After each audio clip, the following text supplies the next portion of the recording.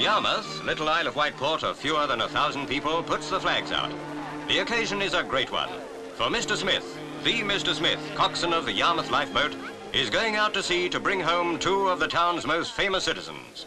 Dozens of yachts, dinghies and rowing boats go out with him to form a naval guard of honor for a tiny homemade sloop that but a few days before had braved the Atlantic.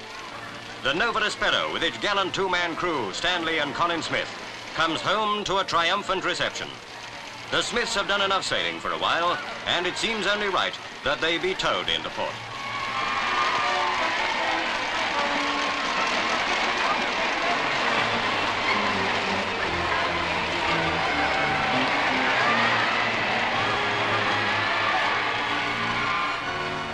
The Smiths, who made famous a name shared by nearly 1 million Britons, are given a civic reception. The freedom of the town is theirs. The little fishing port is proud of its boys, these 2 tough sailors whose epic 43-day Atlantic battle made them the nation's heroes. What a day this is for Yarmouth, a day that will still be recalled 50 years hence.